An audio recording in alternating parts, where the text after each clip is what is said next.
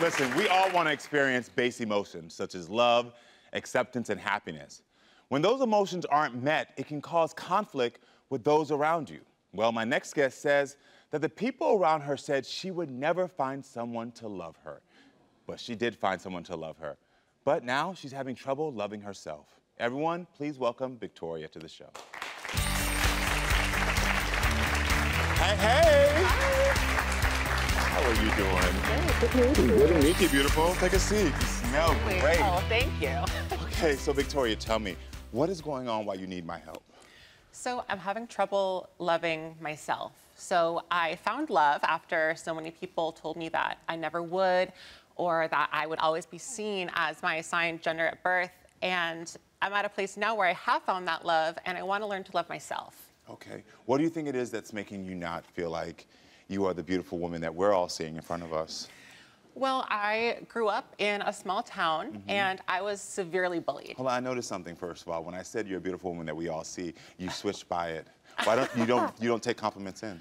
I try to when I can, but it's hard for me to see that myself. Got it. So you were saying you got bullied. I got bullied. I transitioned at age 14, so as you can imagine, that's not easy for people to digest, especially back in the day. Yeah. So I really carried a lot of that with me. And when I see myself in the mirror, although I have done several changes along the way, I still see the same face. The person you're now in love with, his name is Christopher. Correct. And you met him in high school. Correct. When you had you transitioned yet or no? I had. I Okay. transitioned like freshman and sophomore year. Okay then, tell me about how it was when you met him and what that was like. Well, so although we had similar friend groups in high school, we never really crossed paths in that way. So Okay. he was sort of an athlete, he was a jock, I was myself and heavily bullied. Was Christopher a part of that bullying? While Christopher was not a part of the bullying, the other athletes of the school certainly were a part of the bullying. So when I first saw him years later, I was a little hesitant. Of course, because the people he was around made you feel uncomfortable and insecure about the beautiful person you are. Absolutely. So how did you and Christopher reconnect? So Christopher and I reconnected years later on a dating app. So I Okay. had just gotten my sex reassignment surgery, my bottom surgery, and I thought, I want to experiment and see what's going on in the dating pool. Yeah. So, you know, I was recovering for months and months. I had my hair up in curlers, just swiping, you know, and so you know how it is. And so that's when I saw Christopher's photo. Yeah. And at first I didn't recognize him, but we matched, and here we are. Is this the text that you sent? Yep, to these are Christopher? actually our first ever messages on the dating app. You've become quite a beautiful woman, Victoria. I'm proud of you for the pushing through this terrible hate and living your truth. Oh, he was so supportive and loving. He was, yeah. Wow. Yeah. Good job. I love that. Okay, Yeah. so my question is, how are people's response to you and Christopher being together? So generally, it's all very accepting and supportive. When he will sometimes see an old classmate in public, he'll let them know that he's with me and be like, do you remember Victoria, the trans girl, the girl that transitioned? Oh. And that's when they immediately go, oh, yeah, I do. And they kind of have an issue with it, but they're not in our lives. Yeah, but still, the fact that he has to mention your past, Right. it has to affect you. It does, and frankly, it puts a target on my back. Why do you think Christopher introduces you as his trans girlfriend and not just his girlfriend? I think Christopher does that because he's proud of me, and he's proud of all the progress that I've made. And while I appreciate that, 2021 was the deadliest year on record for people of transgender experience. Yes, it is, yeah. And you really never know when you can have a target on your back. Completely. When you talk to Christopher about that, what does he say? He understands, and he's, you know, worked along with it, but he also doesn't get why I'm not more proud and vocal, especially because I am on my social medias. Yeah. So how does that make you feel when you hear him saying those things?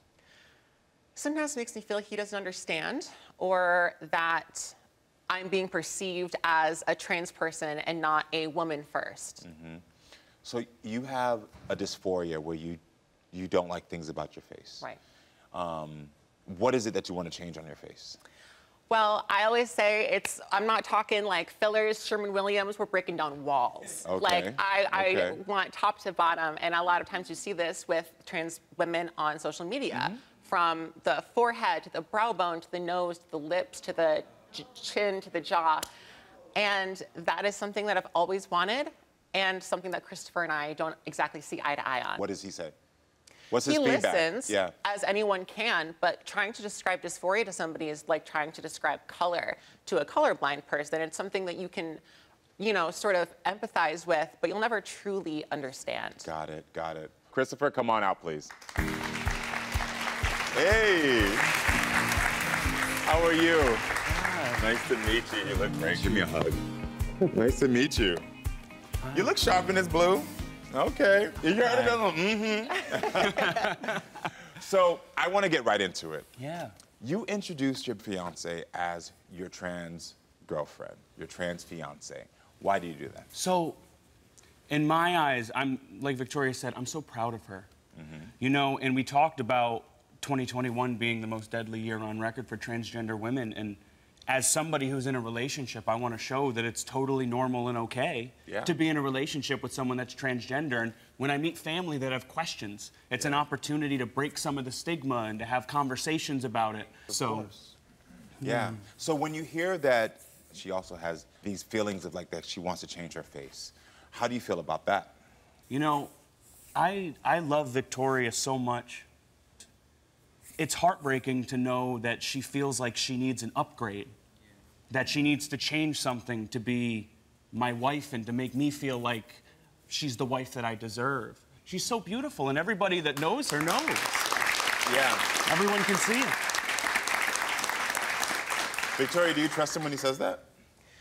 I trust him. I don't necessarily agree with it, but that's all you can really do. Yeah. Victoria, I want to go because when I said something, you hesitated, and I read body language. Do you trust him in general? I do trust Christopher for the most part. The only issue is my dysphoria gets in the way.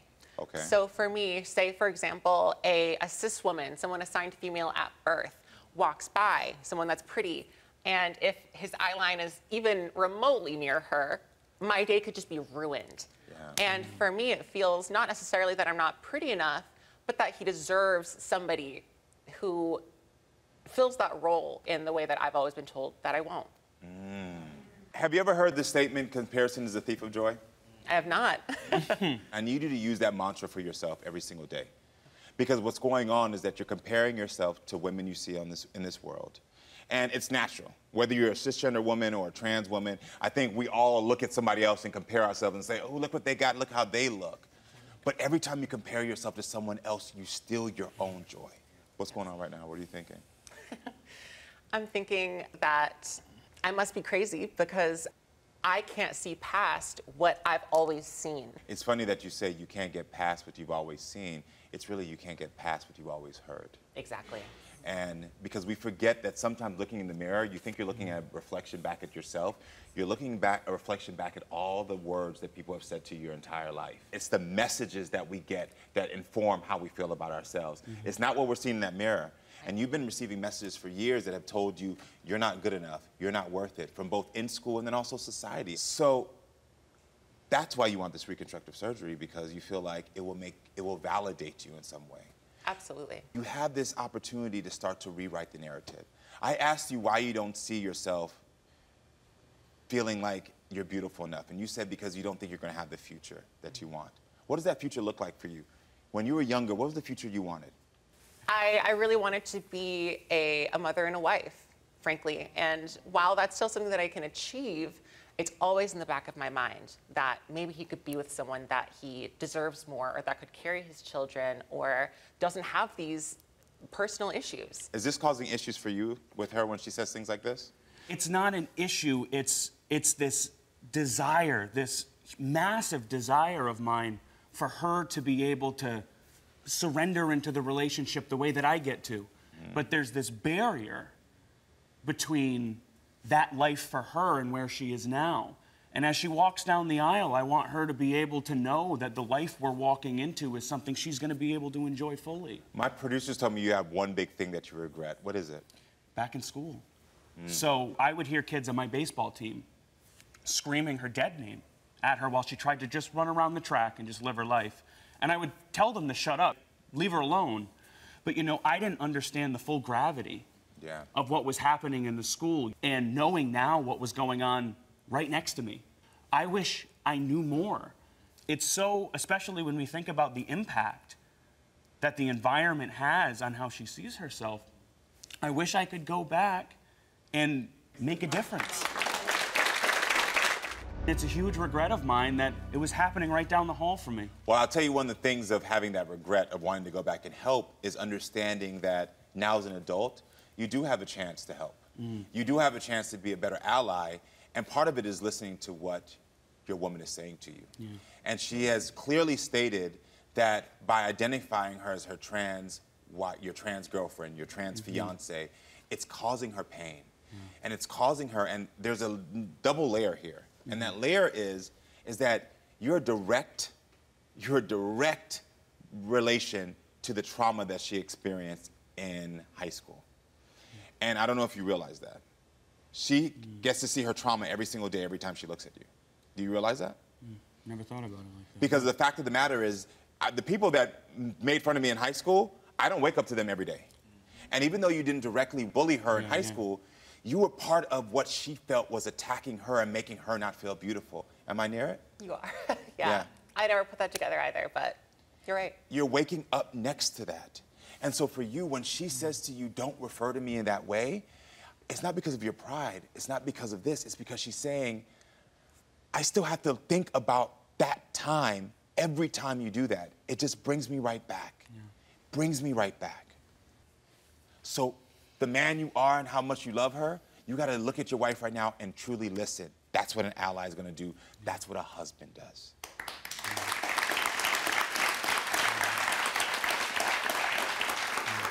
And I would just say to you as well, as much as I want you to see the beautiful woman that we all see, honey, because you are gorgeous, I also want you to know that I acknowledge the feeling you have about wanting to feminize your face. I've had many trans friends, and I understand that is what's going to make you feel more comfortable. So I can't judge your journey on that. And I think for you, the more you tell her that she's wrong for wanting to do it, the more she's going to feel as if, like, I need to do it.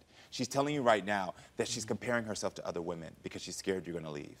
So just say to her, like, whatever you need to make yourself feel comfortable, I'm here. And through that, that's unconditional love. That unconditional love, because like you said, you can't understand what she's going through. I can't understand what you're really going through. But what we can do is say, whatever you want to go through and wherever you are on your journey, I love you unconditionally on that journey. That will start to support her. And I think, for me, anytime I don't feel cute and someone says, well, okay, I love you however it is, I'm like, oh, okay, well, maybe I am a little cuter today.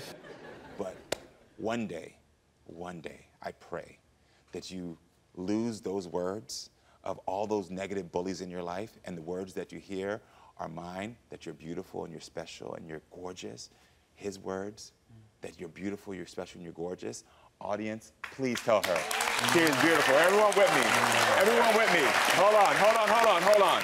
Everyone with me right now. Please tell her how beautiful. Say, you are beautiful. You are gorgeous.